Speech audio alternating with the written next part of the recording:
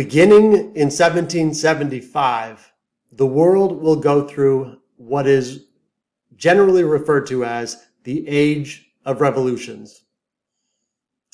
During this period, revolutionary movements will spring up all over the world, especially in the Americas and in Europe.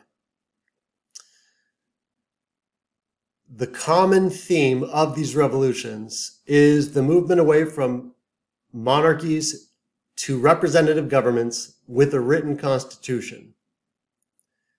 Now, in general, this period is said to begin with the American Revolution, and it usually ends in 1848, but I think it's more accurate to end in 1865, and we'll get to why.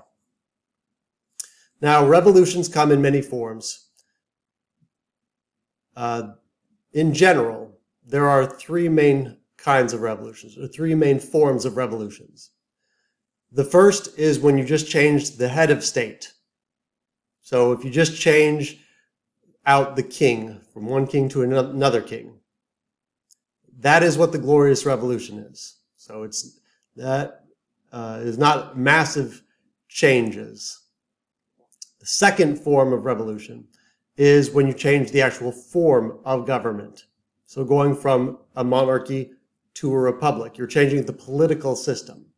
And that is what a lot of these revolutions are. The third and the most drastic is when you're changing the economic and social systems of a country. For example, going from a monarchy to a socialist or communist government, or just changing all the economic and social systems. And that is the most dramatic. And those revolutions, examples like the French Revolution and the Russian Revolution, they are the most radical, the most drastic. They bring the most amount of reforms, and they usually end up with the most people killed. So keep that in mind as we are looking at the revolutions that took place during this period. Now, what caused this period of massive reform and all these revolutions? There are a lot of factors, but one of the main ones was the Age of Enlightenment, the Age of Reason, or just the Enlightenment, as it's sometimes called. Now, this is related to the scientific revolution that we talked about before, and in general, it is a move away, it's an intellectual and cultural movement away from superstition and faith to reason and science and empirical evidence. So using empirical evidence and rationalism to come to conclusions. And the Enlightenment has there are a lot of Enlightenment thinkers. They inspired the Founding Fathers. One of the main ones, or one of the key Enlightenment thinkers, is a guy named John Locke. And he will especially be prominent in American political thought. One of the key ideas in the Enlightenment is in terms of politics. And according to Enlightenment thinkers, humans have certain natural rights. And these natural rights are not conferred by governments or even by society. They are conferred by God, nature, and by reasoning. And this will lead to a change in thoughts and a change in ideas towards liberty or freedom, individual liberty, individual freedom, the idea of progress, toleration of religion and separation of church and state, and constitutional government, or governments that are ruled by a set of laws rather than by the dictation by some autocrat or some monarch. So this will be the Age of Reason. The Age of Enlightenment is a fundamentally important factor in a lot of these revolutionary movements and the thought behind them. Another reason for the Age of Revolution is by this period, we will have examples of free societies. So free societies, relatively free societies, existed in the world. England, with the Glorious Revolution, they had a relatively free society where you were allowed to practice your religion, and there were places where people are allowed to vote. Now, this is a direct threat to monarchies, because if you are a king and you're in a monarchy and your citizens, your subjects, see other places where people have freedoms, obviously, they're going to want those freedoms. So the example that was set by some of these societies will lead other people to want those freedoms. A third reason was an economic revolution. And this is really important to understand, because demanding more rights is a byproduct of an economic revolution. In U.S. history, all major social movements stem from an economic revolution, because when the economy gets better, people have more money, they have more rights, they have more time, they start realizing, I deserve more. And so, like in U.S. history, after every major economic revolution, the market revolution, not incidentally, led to the very first women's movement, Seneca Falls Convention, followed shortly after. Second Industrial Revolution will lead to the Progressive Era. The 1920s, another economic revolution. It's considered a very liberating time for women. And after World War II, the golden age of capitalism will lead to the civil rights movement and the women's rights movement. So good economies lead to people wanting more rights. The reverse is also true. When the economy collapses, you generally see a decline in civil rights and women's rights movements, because when everyone's worried about how am I going to live, then those other things generally get replaced with more economic considerations. So during this period, the world is going through the Industrial Revolution. That means more people are getting wealthy, more people's lives are getting better, and so they want more rights. So the Industrial Revolution is very important to this and is related to what's called a revolution of rising expectations. Now, you would think that revolutions occur when people are doing terribly, but that's actually not the case. If everyone's doing bad, then, everyone's doing bad. Revolutions occur when there is a long period of increasing expectations, usually when the economy is actually going up, and there's rising expectations, and consumerism goes up, and then there is either a downturn or a big part of the population is not gaining from that good economy. Revolution of rising expectations, it is sometimes called the Davies curve, the J curve, because of a guy named James Davies came up with it in 1969. Well, he didn't invent it, but never mind that. But it turns out this is actually true. So he wasn't the first, he came up with the revolution of rising expectations, but he isn't the first person to recognize this. Alexis de Tocqueville demonstrated that the French Revolution broke out in areas where the standard of living was going up. Same will be true in the Russian Revolution, the Mexican Revolution, and in the 1960s, when there are a bunch of urban riots in the United States, it's in areas where African-American situation was actually improving. So it is the expectation that things are going to get better, and then the reality that things are not getting better, and the disconnect between those two. It's why income inequality is so dangerous. And not just between nations, or not just within a country, but also between nations, especially in the age of social media where you can see people's lives that are very wealthy and the majority of the population is struggling economically. So revolution of rising expectations will be a huge factor in the revolutions taking place. And most importantly, fundamentally, these revolutions will take place because this is a revolutionary era. The sheer amount of change that is taking place was mind-boggling, and when there's rapid change, there is usually a backlash. So during this entire period we're talking about, the rate and pace of change is enormous, and that is a major reason why this will happen. Now,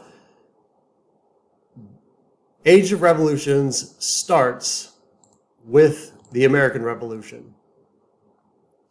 And I'm not going to go into all the details of the American Revolution, but there are several misconceptions. Most people are completely incorrect in their thinking about the American Revolution. What most people think is completely wrong. Colonists were oppressed because they were being taxed too much. The American Revolution was about taxes. The Tea Act was a tax on tea, and colonists wanted independence, all of which are incorrect. The American Revolution was not, none of those things about the American Revolution is accurate. So, very briefly, first and foremost, colonists were not horribly oppressed. In fact, they were the freest colonists in the world. They were part of the British Empire, and they were very happy being part of the British Empire. There was problems between the two sides, obviously, but as a generalization, the colonists were very well treated, and they were very happy being part of England. For about 100 years, what's called the Old Colonial System, where the colonists were part of the British Empire, the British had placed trade regulations or tariffs. At the time they called them duties on the colonists. So tariff duty, that is a tax on a good coming into or out of the colonies. It's a form of trade regulation. It can be used as a tax, but it is not exactly a tax. So for 100 years, there had been tariffs and duties put on the colonists. And they had accepted it. Obviously, they didn't exactly like them, but they accepted that England had that power and had that right to put tariffs and duties. So for about 100 years, the system, it worked okay. It wasn't perfect, but both sides agreed that things were okay. But everything will come crashing down beginning in 1763. Beginning in 1763, things will take a massive turn. And that massive turn will lead to the very first shots of the American Revolution just 12 years later. Now, what caused that massive change? A war. It's called the French and Indian War. It was a war happening all over the world. It's called the 7 Years' War. In North America, it's called the French and Indian War. And very important, colonists were instrumental in starting the French and Indian War. George Washington actually killed a French diplomat, which set off a diplomatic row. So American colonists will be very important in starting the French and Indian War. They will provide the primary fighting force, so they participated in it, they wanted it, and when the British win, with the Treaty of Paris, 1763, the colonists will be the primary beneficiaries of the war. So here is a picture of what North America looked like before the Treaty of Paris, 1763, that ended the French and Indian War. England controls, or England's in red, France is in blue. There was a disputed territory, runs roughly along the Appalachian Mountains. This is before the Treaty of Paris, 1763, and This is after the Treaty of Paris, 1763. So France is wiped off the continent. Spain got everything up to the Mississippi River. So the colonists were the primary beneficiaries of this war. So they participated in it. They wanted it. And it is incorrect to say that the colonists were being oppressed. But this war will lead to the changes that take place between the two sides. And there were a lot of factors, there were a lot of issues about the changes. But what it will fundamentally come down to is a power struggle. And this sounds like a bit of an oversimplification, but it is a power struggle. Taxes are just one of the most important powers of any government. So taxes are important, but they are not the cause of the American Revolution. Think of it this way. All relationships, there is always a power dynamic to them. And so if you have a significant other, sit your significant other down and say, hey, we need to talk, you and me. Look them dead in the eye and ask them, who has the power in our relationship? After that point, your relationship is going to last about 15 minutes. Because once you put the power dynamic into a relationship and people start thinking about it like that, everything goes to hell very quickly. And that is what will happen between the British and the colonists. Colonists had taxed themselves. They always accepted England could put duties or tariffs on them, but they had always taxed themselves. And that system will be changed. Now, in England's mind, it was justified. Due to the French and Indian War, their debt had doubled. So England's debt had doubled. Wars are one of the most expensive things that humans can engage in. Remember that. That's so important to know. War is one of the most expensive of all human endeavors. And because of the French and Indian War, that again, the colonists wanted, participated in, helped start, and benefited from, the British debt doubled. And so England was taxing its citizens at very high rates. Well, in the logic of the people of England, because the colonists were part of the British Empire, they called themselves Englishmen. Again, they were active participants and beneficiaries of the French and Indian War. And the people in England were being taxed at very high rates. British logic was, so the colonists should help pay for this. And they will do this with the very first time they will put a direct internal tax on the colonists. It's called the Stamp Act. Again, they had tons of duties or tariffs that had been put on the colonists, but they had never actually put a direct internal tax on the colonists, and that is what the Stamp Act was. That is why Stamp Act is the critical point in changing the relationship between the colonists and England. The Stamp Act said every piece of paper has to have a stamp on it. And so that includes like deeds, wills, marriage certificates, death certificates, anyone that's doing any trading. It includes newspapers and playing cards. So Stamp Act, it cannot be avoided. Everyone's going to have to pay for this in some way, shape, or form. That's what makes it different from tariffs. Tariffs and duties, those are taxes placed on specific items being traded. The Stamp Act is a tax in that it is imposed on everyone, and you cannot avoid it no matter what. And it only has one purpose, and that is to raise revenue or raise money for the government. Tariffs and duties, can be used to raise money, but it's also used to regulate trade. So this is the very first time the British ever tried to tax the colonists, and the colonists went nuts. They went absolutely crazy, especially in Boston. Boston, Massachusetts, leading up to the American Revolution, it is the epicenter of the craziest people. It is what South Carolina is leading up to the Civil War and what Florida is today. Just kidding. When this passed, the people of all the colonies went absolutely crazy. They were furious. They were so mad that they called a Stamp Act Congress. So they will boycott British goods. They will call a Stamp Act Congress where representatives from all the colonies got together, and they will come up with the immortal words: "We give all due subordination to Parliament, but we do not accept taxation without representation." Because colonists did not have representation in Congress, in Parliament, they said, you cannot put a tax on us.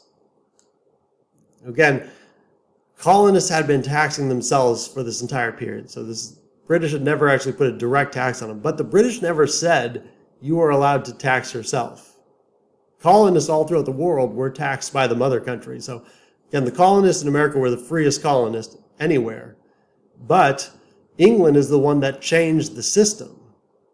And if you have 100 years of precedence of doing something, obviously you think it's my right to tax myself. And the colonists, so it's very understandable why they assumed that they had the right, even though England never actually said, you have this right.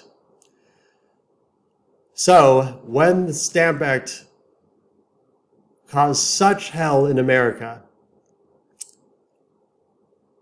the British were actually caught off guard. They didn't expect the colonists to go so crazy. But the colonists raised so much hell that the British will repeal the Stamp Act before any colonists ever paid anything. So that's how we know the American Revolution was not actually about taxes. There's only one tax ever placed on the colonists by the British, and it is the Stamp Act, and it's repealed before anyone ever pays anything. That's how we can say with certainty the American Revolution is not actually about taxes. So why exactly is the Stamp Act so important then? Because it is. It is the defining moment of the relationship between the colonists and England, and it's because of what England did when they repealed it. When they repealed it, they also passed what's called the Declaratory Act.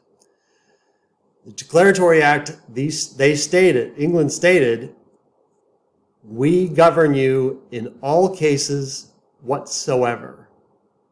So they're repealing it, but what they're telling the colonists is, yeah, we're taking this away, but we can do this if we want to. We have the right to tax you. So now we have the power struggle. Colonists say you cannot tax us because we don't have representation. The British say we govern you in all cases whatsoever. So although the tax is gone, the issue of who has the power is now there. And that will dominate everything after the repeal of the Stamp Act. You can only understand it as a power struggle because a lot of it doesn't make any sense. Like, for example, the Tea Act. It's very common to hear the Tea Act was a tax on tea, and that is just factually incorrect. The Tea Act was passed by Parliament to help the British East India Trading Company, the joint stock company. British East India Trading Company, its primary asset was tea. It was the biggest seller of tea into the colonies. The British East India Trading Company was hurting economically, so the Tea Act, all it did was say the British East India Trading Company didn't have to pay the tariffs to trade in the colonies, which would have made tea cheaper for colonists. So the number one provider of tea into the colonies is going to be able to sell it cheaper, which means tea is going to be cheaper for the colonies. The idea was this will be good for the colonists because they'll have to pay less for tea, and they love their tea. And it will be good for the British East India Trading Company because it will mean they will be able to trade more tea. But the colonists just went nuts. And there were a lot of reasons they went nuts. Boston especially, they went crazy because Boston. A lot of the leaders of the people that were against the Tea Act, they were actually their careers, like John Hancock, the guy who wrote really big on the Declaration of Independence, his job was to illegally smuggle tea into America. So this is just going to hurt him economically. That's why it's true of several of the leaders of the revolutionary movement in Boston, in Massachusetts. So the Tea Act, it was going to make tea cheaper, but the colonists, they completely rejected it, which, as we all know, led to the Boston Tea Party, where a bunch of Bostonians will dress up like Native Americans, board a British East India Trading Company ship, and dump the tea overboard. Now, this seems like, oh, this is quirky fun. They destroyed millions and millions of dollars of tea. So the amount that they destroyed was a fortune. It was so much that it led to England saying, all right, we've had enough. We were trying to give you tea cheaper. You went and destroyed the private property of our major corporation, which even back then, corporations had a lot of power in the government. So, because of this, it will lead the British to pass what are called the Coercive or Intolerable Acts. Coercive or Intolerable Acts, it's called the Coercive Acts. The colonists called it the Intolerable Acts, and there were 4 of them. And very briefly, the Boston Port Act said British closed down all Boston ports. Trade and commerce was a major source of revenue for the people of Boston. So the British stationed ships outside of Boston and said, this port is now closed until you pay us back. So obviously it's going to hurt the economy a lot, which it did. The Boston Port Act was the British saying that we are not going to allow you to do any trade until you pay the British East India Trading Company back for what you destroyed. There were a lot of other colonies that thought the people of Boston were crazy, especially in the South. The southern colonies were fit better in with the old colonial system. They were much more happy to be part of the British Empire. They were also the ones that did not want revolution as much as people in the North. So the Boston Port Act, obviously, that did not particularly upset a lot of Southerners nearly as much as it did the people of Boston. An act for the impartial administration of justice is saying that no British officers or soldiers are going to be tried in the colonies. And the argument was the British, they could not get a fair trial in the colonies because colonists were so anti-British. And if this seems totally irrational, there's absolutely no way the United States would ever let any of our soldiers ever be tried in Iraq and Afghanistan during those wars. So it should not seem too unsurprising from the British perspective. Quartering Act, saying colonies need to figure out a place to quarter soldiers. This is the one that people think was the biggest one. And it actually was not. It actually was not nearly as controversial. I think it's because people assume like, well, I wouldn't want a soldier living with me. And so they're able to think about it on a personal level, but this actually was not that controversial. It's the 4th one, the Massachusetts Government Act. Massachusetts Government Act. This said the Massachusetts government was disbanded and was now going to be completely appointed by the king and crown. This is the one that united all the colonists in defense of Massachusetts. This is the one that everyone in every colony had an opinion about. And this is the one that united the colonies because they're taking away the power of self-government. Massachusetts had had that since the very beginning of its origin. Since the very first colonies in America, Virginia and Massachusetts, they had had self-government, and the British is taking that away. This is the one that made all the southern colonies say, wait. You think that you have the right and the power to take away our right of self-government. If England thinks it can do this with Massachusetts, that means England thinks it has this power to do that to any of the colonists, which which the majority of colonists would not accept. This was the breaking point for all the colonies. This is what will bring all the colonies together to the First Continental Congress. Very importantly, the First Continental Congress, they'll get together and they will plead with the government in England. Please, we do not want to be independent. Just go back to the way things were in 1763. 1763 is when things changed. And so they will ask the British to go back to the way things were in 1763 because they did not want to be independent. They will send a letter saying, please go back to 1763. We don't want independence. So colonists were not desperate for independence. They did not want independence. But King George was, in England, there was division. There were some people that thought the colonists were right. There's some people in the British government that thought the colonists were right. But there were a lot of people that thought the British needed to have a tough hand because they couldn't let the colonists get away with this. Otherwise, they're setting an example, setting a precedent that other colonies might follow. And King George was the most adamant about not giving an inch.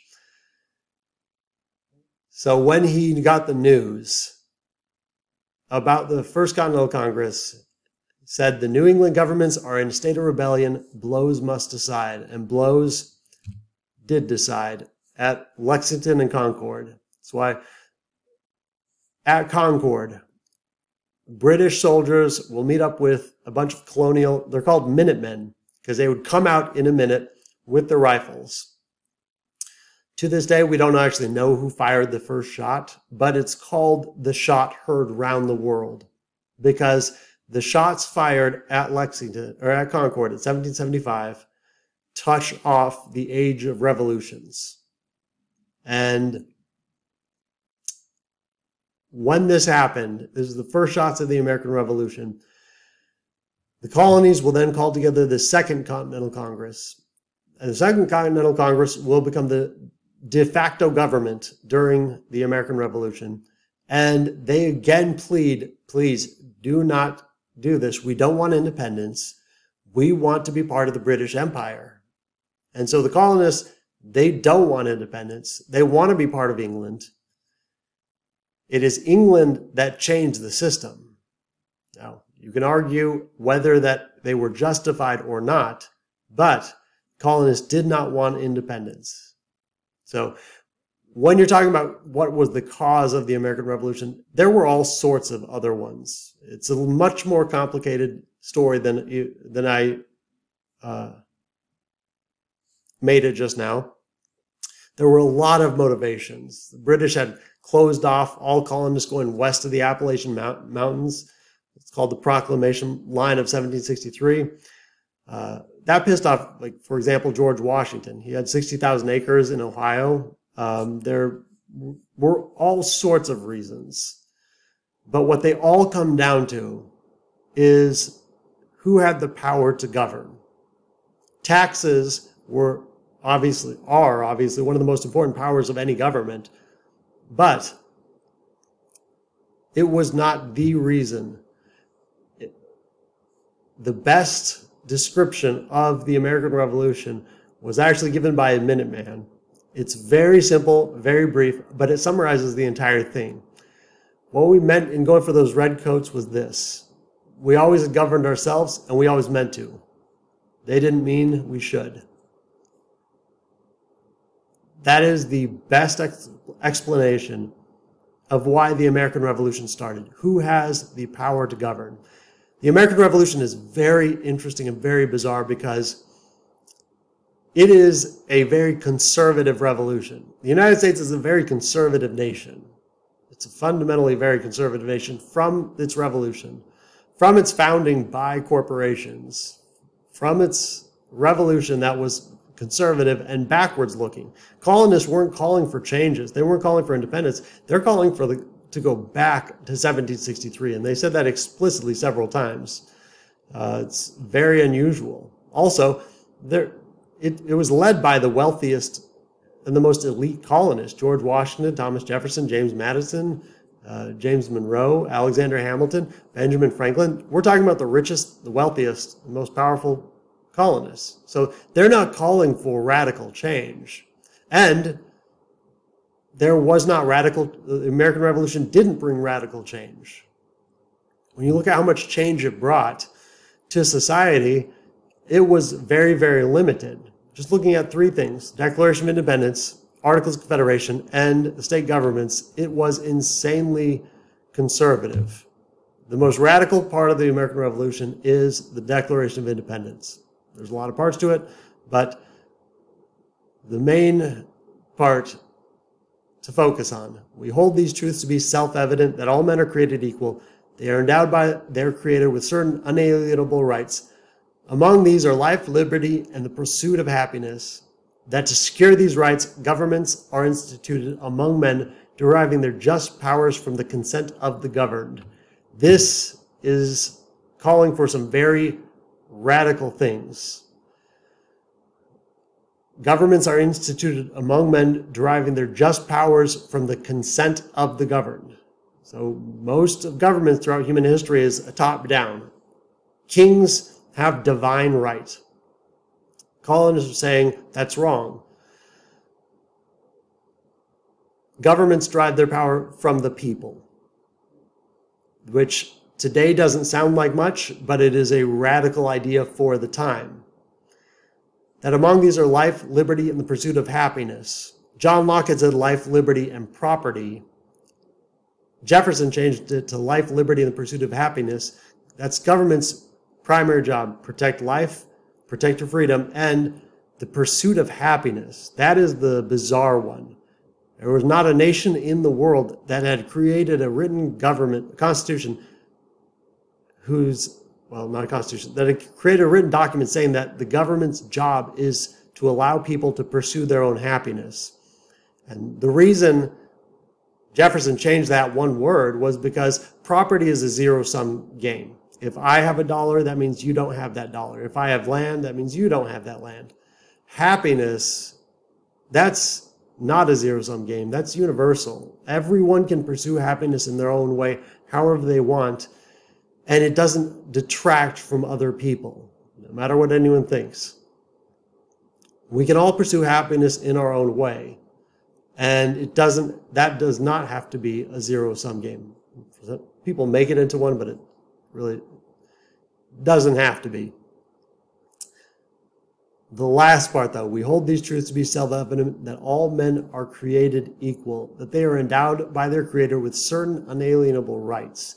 That is the most radical part of the entire American Revolution. That one line: all men are created equal. Was that true at the time? Did Jefferson really believe that? His actions say no, based on the fact that he had hundreds of slaves.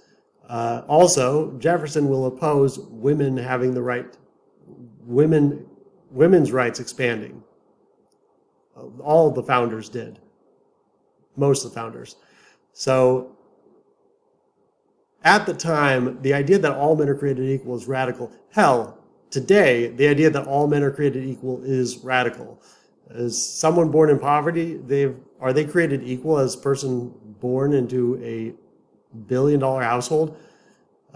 Most people today do not agree that all humans on the earth are created equal. So this is a radical concept.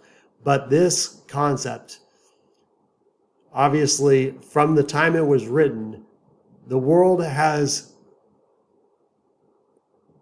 gotten better at pursuing this objective of giving more people, including women, more rights. So Declaration of Independence is incredibly radical. The first Constitution created, the Articles of Confederation, it will only last 10 years because it is a disaster of a document. It had no president, no court system, no Supreme Court, federal government had no power to tax. Federal government had no power to regulate interstate and foreign commerce, and any changes to the Articles required unanimous approval. I had a colleague that used to say that the Articles of Confederation were a great government. He identified as a libertarian, and so he said this is a great government, and it's the one we should have had.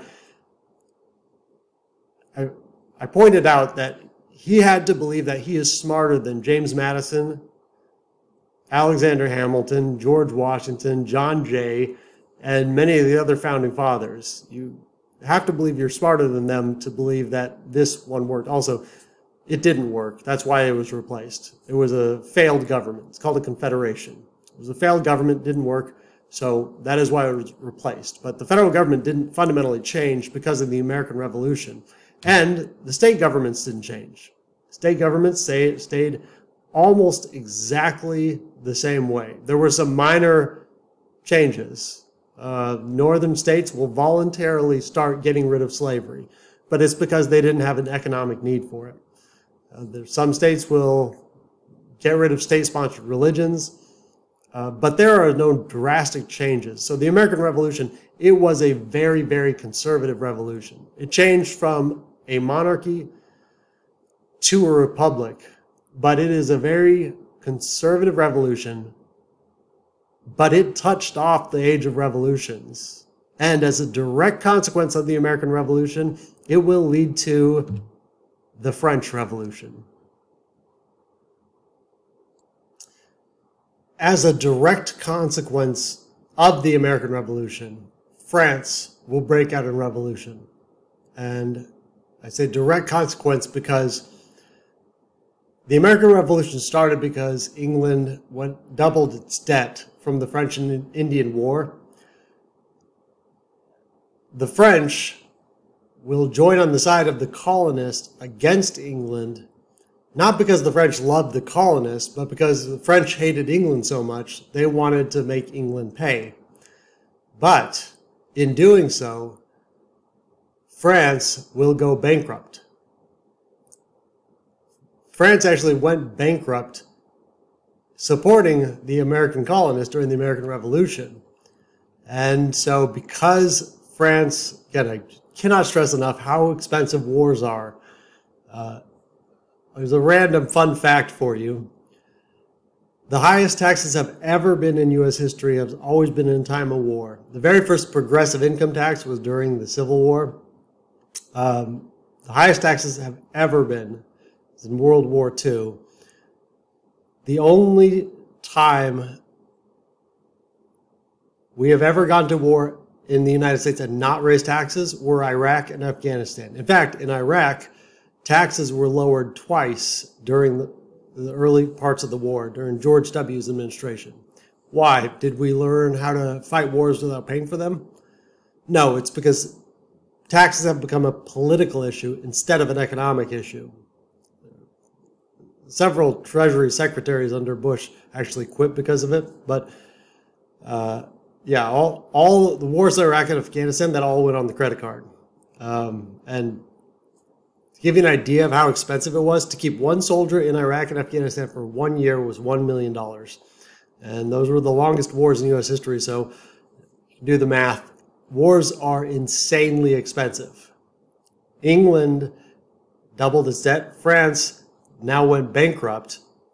So, because France went bankrupt, the king at the time decided, all right, I've got to deal with this. So he called up the parliament. Now, France had a parliament that he essentially had just said, you're not allowed to meet. So it was not active. So he called up the long defunct parliament, which had very little power, because he thought he could get them to raise taxes so we could deal with being bankrupt.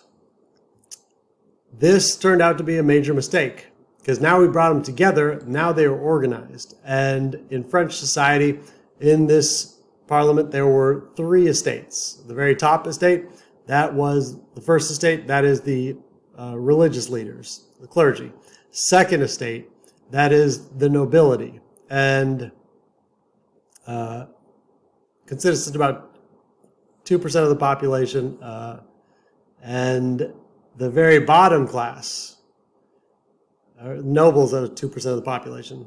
The bottom class, though, the third estate, that is the majority of the population and the part of the population that paid most of the taxes. They had very little rights, and obviously this did not go well.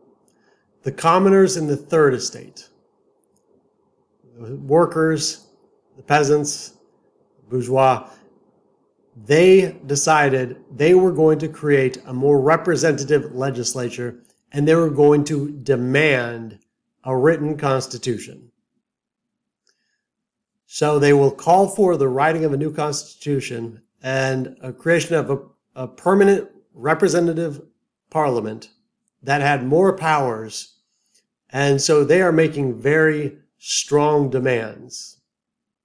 Now the French Revolution will go through, it's a very big generalization. It goes through 3 phases. The very first phase you would call the idealistic phase. And it's best represented by Marquis de Lafayette. He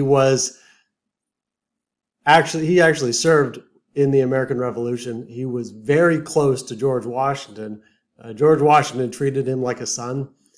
And he had very grand ideas, was inspired by the American Revolution to create a very democratic, classically liberal system with a constitution, with a Bill of Rights, with religious freedom.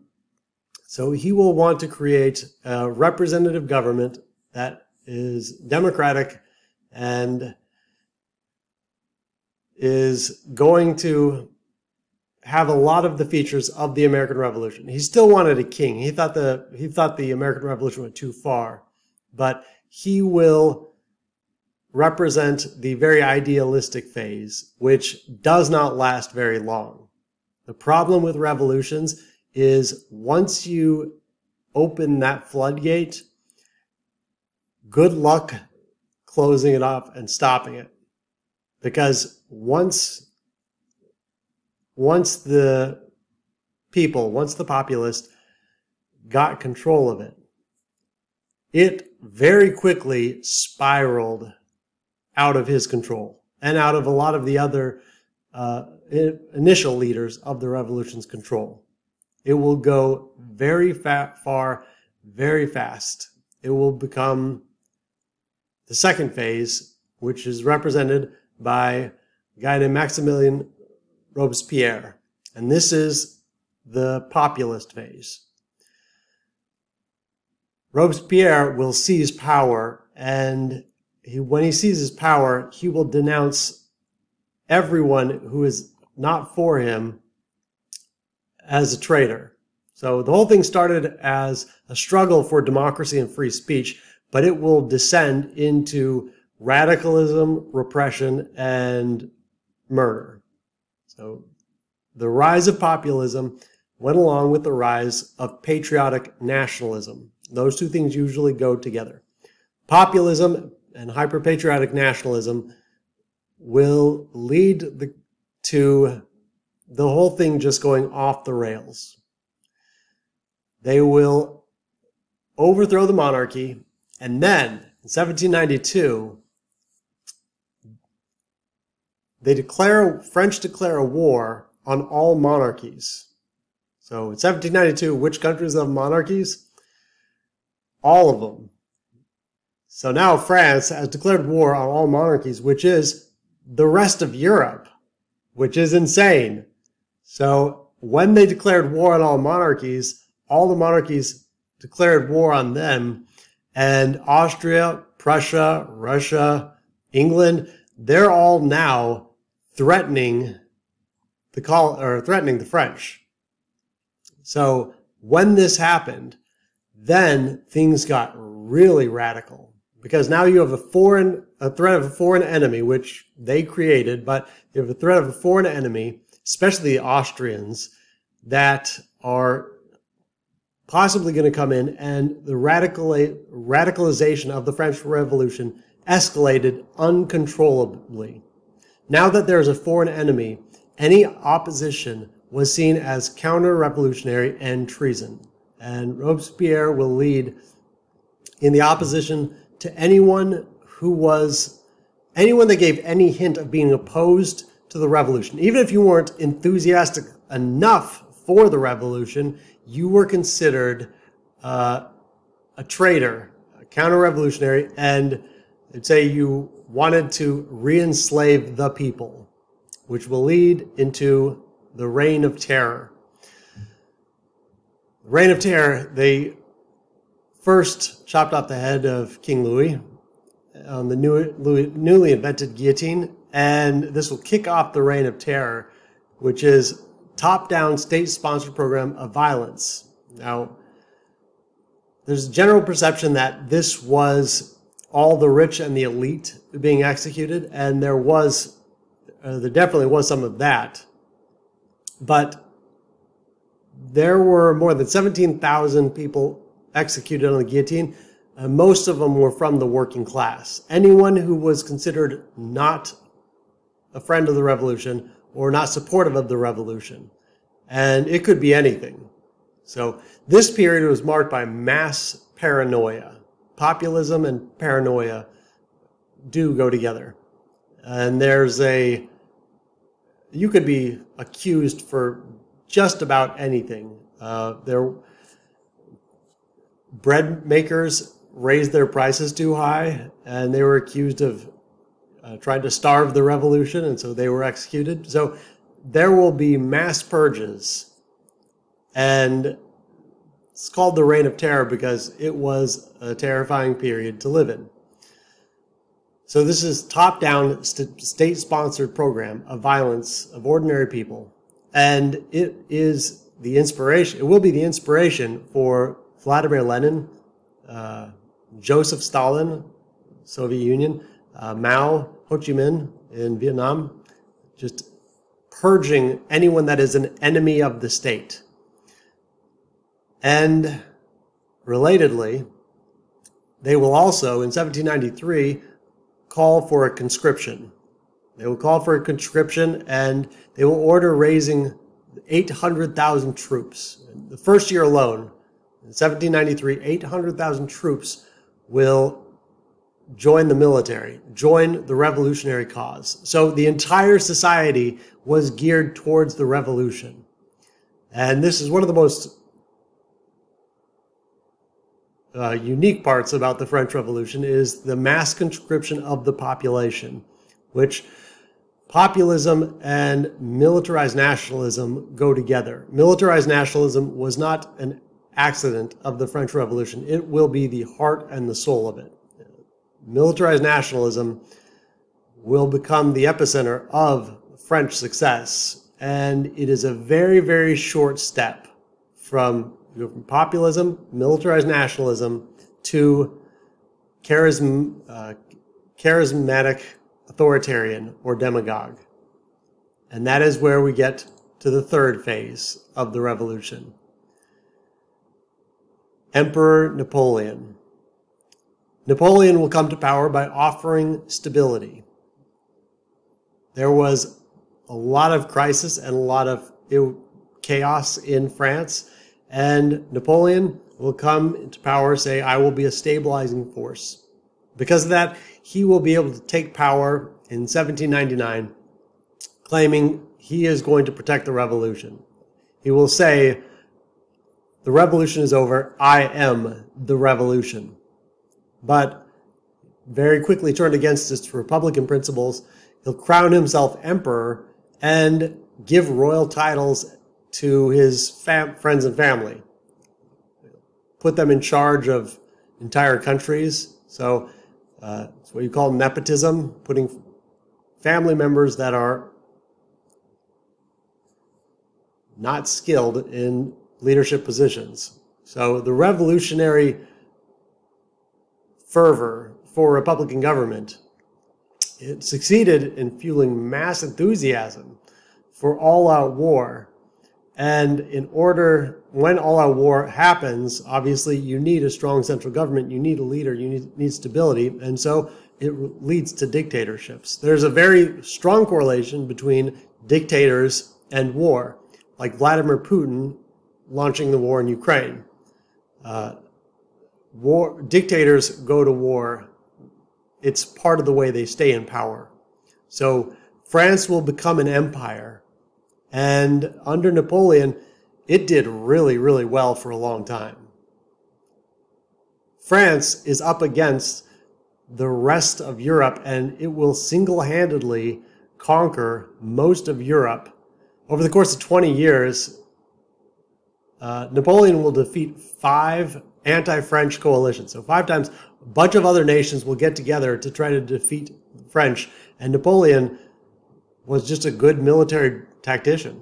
He was a good military leader. And so he will do a hell of a job in conquering most of Europe. Exception was England and Portugal, because the government in Portugal actually fled to Brazil. But he conquers basically the rest of it. So he has huge military successes. But the problem was he instituted economic reforms, but they were very, very failed economic reforms. He tried to modernize France. He tried to stimulate innovation through state mandates and state patronage. So, this government of France trying to pay scientists and inventors. It was a top-down form of trying to be economically innovative, which, as we saw in the Netherlands and England, it works better if it's the bottom up. And so it will not work very well. France's economy during this period, it will only be able to balance its books. It will only stay economically afloat because of military strength and plundering. That's the only way France's economy does well, is by plundering other nations, not by modernizing, not by creating a modern economy and a financial system like happened in the Netherlands, England, and the United States. So it's very important. In the modern age, it is much more economically worthwhile to become powerful by trade rather than military conquest. Military and conquest inevitably is insanely expensive. So France's economy was never very good during this entire period, and he will also try to shut off trade with the rest of the world. Now, remember, this is the period where globalization, the countries that succeed are the ones that globalized. That's been true for hundreds of years now, going back to Venice, Spain, Portugal, Netherlands, England, and the United States. Whichever country can globalize the best, they are the ones that are able to do best economically. They are the ones that have long-term economic growth and stability. Napoleon, he was so pissed that he could not actually fight or conquer England because England had the best navy in the world. So he enacts a continental system which says, we are not going to trade with you. So this is what you call economic protectionism. It goes along with populism. Populists very generally believe in economic protectionism, like stopping trade with other countries. And it goes against globalization, and it's just bad for an economy. This was aimed at England. And so the problem was England had the best navy in the world. It did hurt England's economy for a little while, but then England just adapted. That's why capitalism is such a good system, is England then, instead of trading with Europe, it started trading more with the United States, Latin America, and Asia. So it hurt England for a little bit, but in the long term, it just made England's economy stronger because England found different markets. Capitalism, that's why it's for all of its problems, it's the best economic system because it adapts to change. So this, in the long term, it helped England. Also, this continental system will lead to Napoleon's downfall. Because in 1810, Russia decided we want to go back to trading with England. So Russia will go back to trading with England, which made Napoleon so mad, he will launch a disastrous invasion of Russia in 1812. And his campaign in Russia in 1812 was just an absolute disaster. And I'm not going into any details, but I'll just give you two numbers. His grand army that entered Russia had 600,000 men. When they come crawling back out, they'll have less than 25,000 people left. That's how much of a disaster the campaign in Russia was. 600,000 to less than 25,000. So this will mark the end of Napoleon's reign and the end of the French Revolution, which in 1815 will end when another King Louis was put on the throne. So why did the French Revolution fail? Well, failed for a lot of reasons, but for one, it was top-down, centralized dictatorial change. And again, as we've seen in the Netherlands and England, and even the United States, it wasn't leaders imposing this. There were leaders, but they weren't demanding this on the population. They more like reflected the population. But under the monarchy of King Louis, under the Republican governments of Robespierre and imperial nationalism of Napoleon, it's all top-down dictation. So it's a very top-down system. And really importantly, modernization takes decades or centuries. They will try to impose a modern system and enlightenment on a population that was not ready for it. France's economy was fundamentally agricultural. Most people lived in rural areas still. It was not advanced like the Netherlands or like England or like the colonists were. So it will go too far in creating a revolution from the top down and imposing massive changes on society that just was not ready for it. It's like when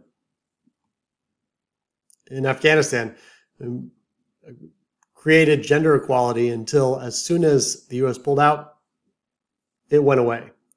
Imposing modernization, imposing change too fast does not go well. Dutch Revolution, English Revolution, American Revolution were bottom up. They grew naturally. There were leaders, but they grew naturally out of social, economic, technological, political changes. And they were natural and based on decades of natural change taking place. The French Revolution, it was the French leaders trying to reshape society in one foul swoop, and too much change too fast does not generally end well. Humans have a natural dislike for too much change. There's a term for what was happening. It's called the law of unintended consequences. It's a problem also with when a law is passed, there are always unintended consequences. And there were so many changes in French society that it is impossible to go through all of them. Some of them were, are considered good. Napoleonic codes, he tried to create a new legal system with the rule of law and civic codes, and tried to create an administrative system, a government that was based on merit. So there's some things that were good. They also tried to enact enclosure. Remember, enclosure was something that happened in England, but he's putting this on a population very quickly. In England, it took a long time for the enclosure movement to take off. It wasn't just forced immediately. And so it was insanely disruptive. One of the more bizarre ones was they actually tried to change the calendar They tried to change time itself. The 12 months were renamed, divided into 3 weeks, lasting 10 days each. Each month had 3 weeks. Each week lasted 10 days, and there were 10 hours in every day with 100 minutes, and every minute had 100 seconds. So they're trying to literally recreate time. It's impossible to imagine how disorienting that would have been, but there was just too much change happening at once. And so the sheer scale of change and the fact that it was top down, it didn't occur naturally, meant that there was just too much instability. So that was that's a core problem of the French Revolution. Also, something that's very important to know, in philosophy, there's something called the either or black or white fallacy. This is also called the false dilemma, false dichotomy, false binary. This is what most people do. The people that are really extreme politically, they especially do this. If you're not on their side, you are against them. And everyone experiences this. If you don't believe exactly what I do, you are the opposite. You are really extreme. Extreme people believe everyone is either on this side or this side. And that is just not the way the world works. The world is not black and white, false dichotomy. But that is what happened during the French Revolution. They tried to categorize everyone into you're either a French patriot or you're a French traitor. You're either with us or against us. And that is a dangerous way to think. It's also wrong most of the time, but it's just a dangerous way to think. So French Revolution, it ultimately will fail. And there are a lot of implications for it. There's a lot of reasons the French Revolution is so important.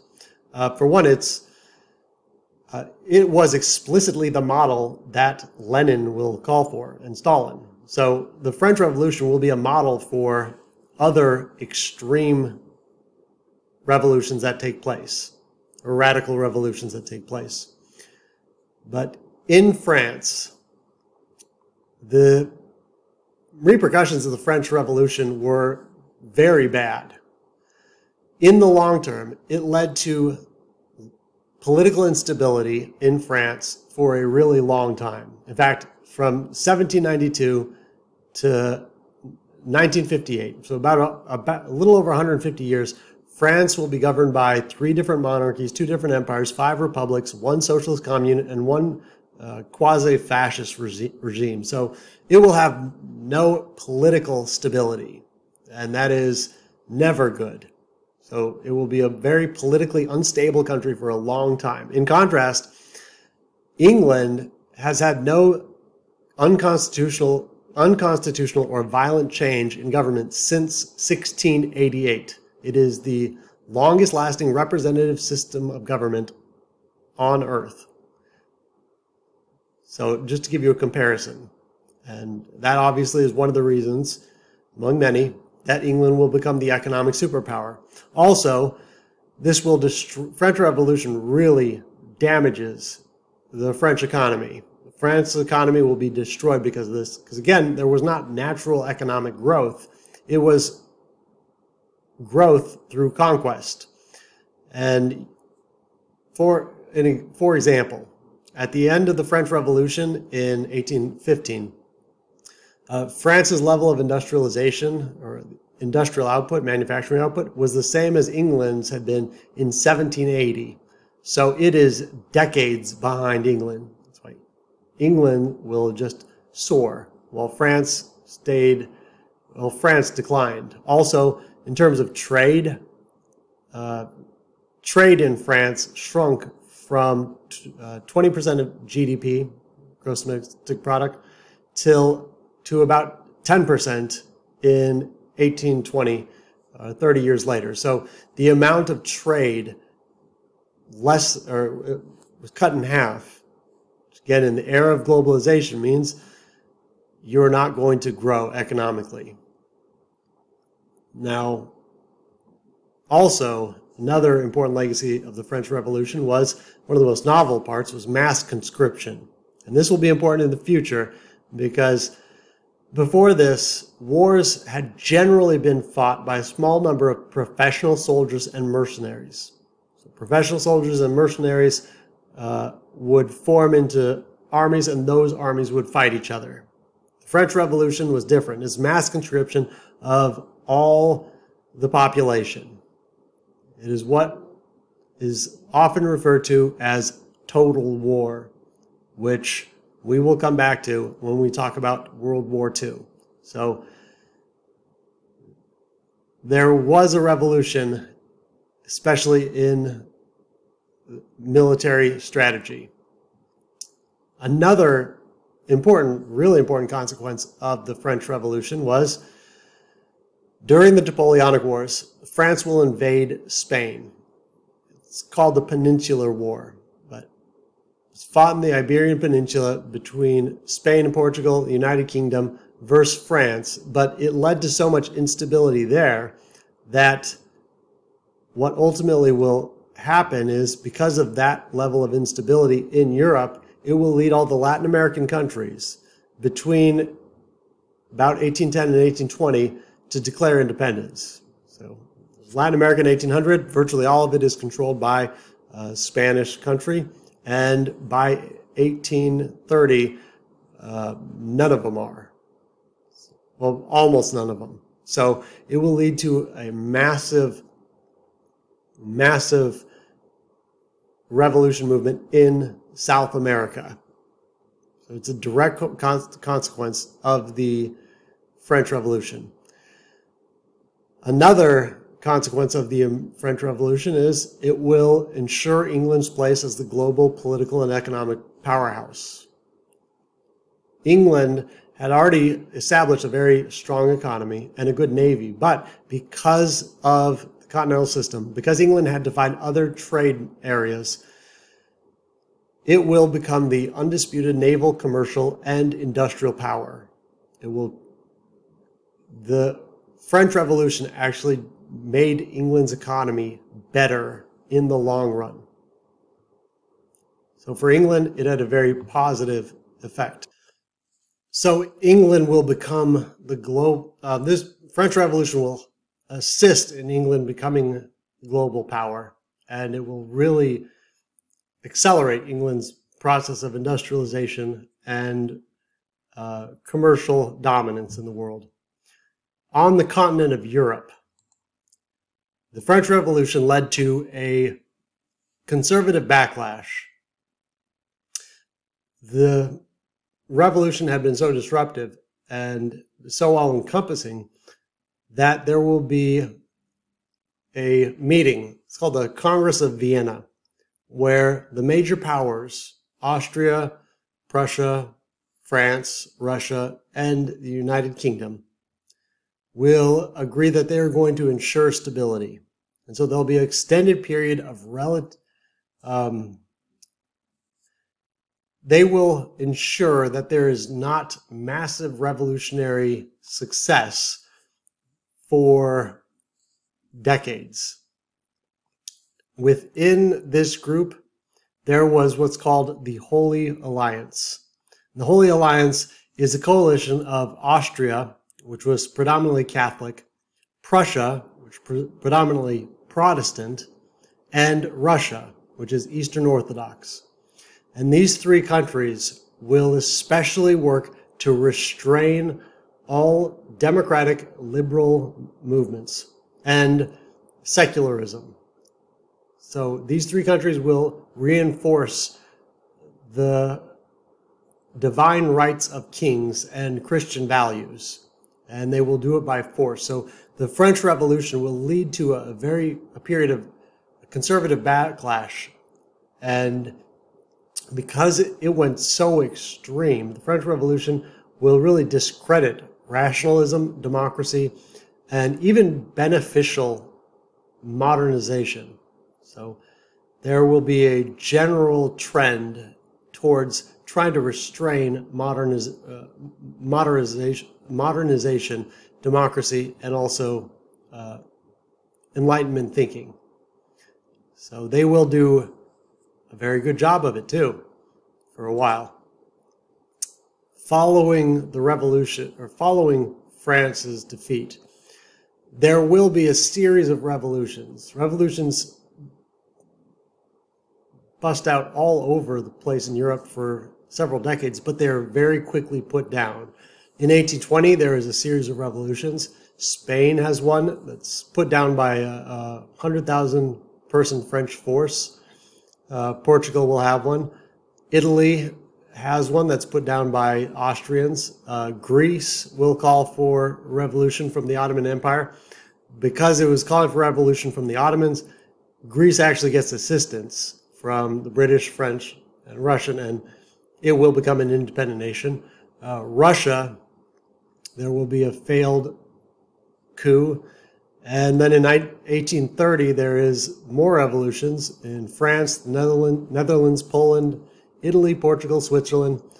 You definitely don't have to memorize all these. And these will all be touched off in Europe with the revolutions of 1848. The revolutions of 1848 are called the springtime of the peoples, because there will be revolutionary shockwaves all throughout continental Europe. Switzerland, Portugal, current-day Romania, Norway, Sweden, Denmark, Holland. It happens all over the place. And there were attempts at national independence and the creation of democratic systems and liberal reforms.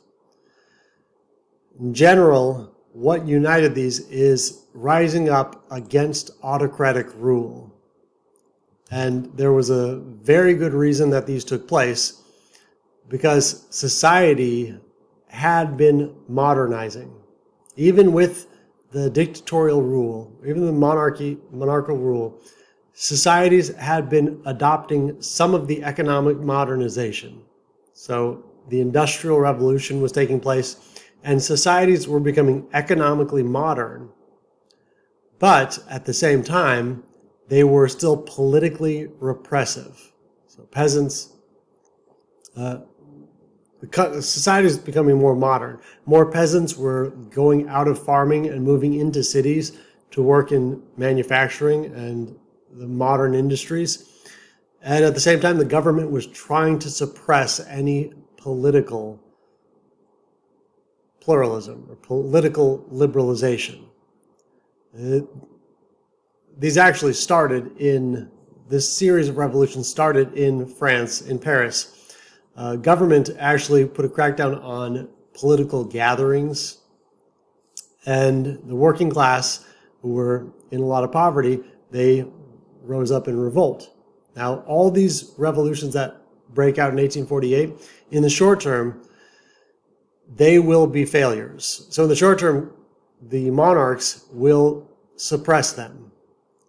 And in fact, the only successful place the revolution took place was actually in France.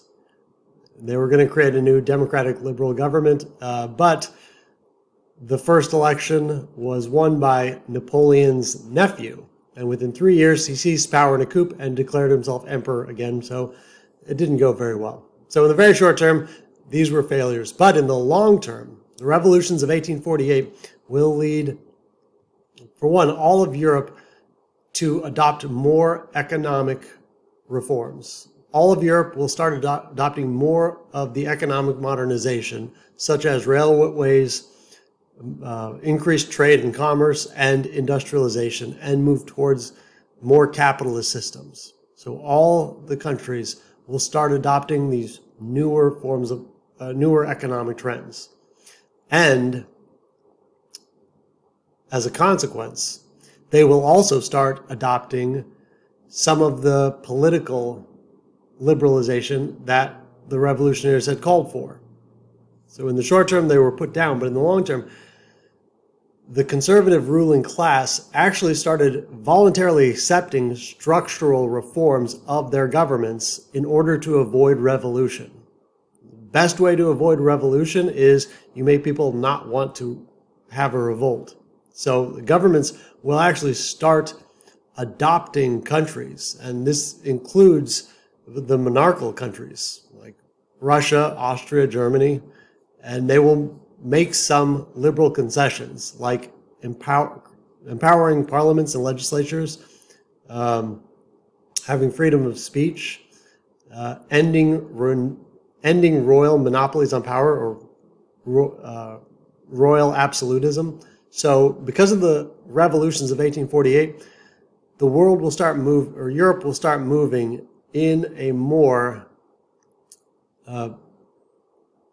liberal direction, classically liberal direction, and will become more nationalistic.